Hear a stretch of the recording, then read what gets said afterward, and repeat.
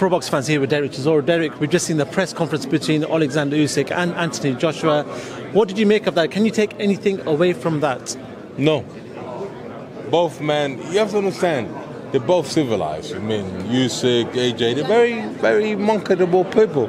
Now, have me on that fucking stage, the fight starts there and there, boy. There's pushing, there's headbutting, there's everything. Oh, babies, where you going? Don't go. Come back. Come on. Yeah, but it is what it is. A lot of people say that Anthony Joshua needs to enforce his power and needs to enforce his weight on Oleksandr Usyk. Do you go with that general consensus? Yes. AJ has to do so much, and then by doing so much, he has to be so fit to go to the later rounds, because we know Usyk is going to be on it. When you say Usyk's on it, do you feel like there's more levels to Usyk than we saw in that first fight? Pardon? Yeah. It's gonna be unbelievable. It's gonna be crazy.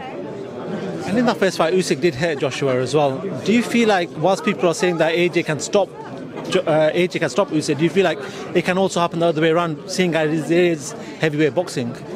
Listen, whatever happens, they're gonna be a winner.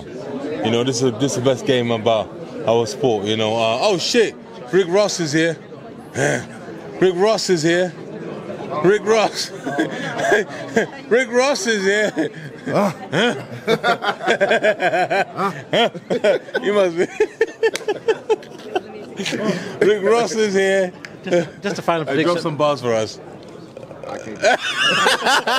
I got you. Okay. Big boss with the curly beard, slimming down but caked up. All right, that's enough. You forgot something as well.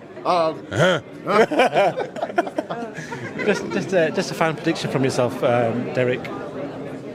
AJ wins by a knockout. He needs a knockout to win. Last one, Tyson Fury. What's the latest with that? Is there anything going on with that? We know. He's an arsehole.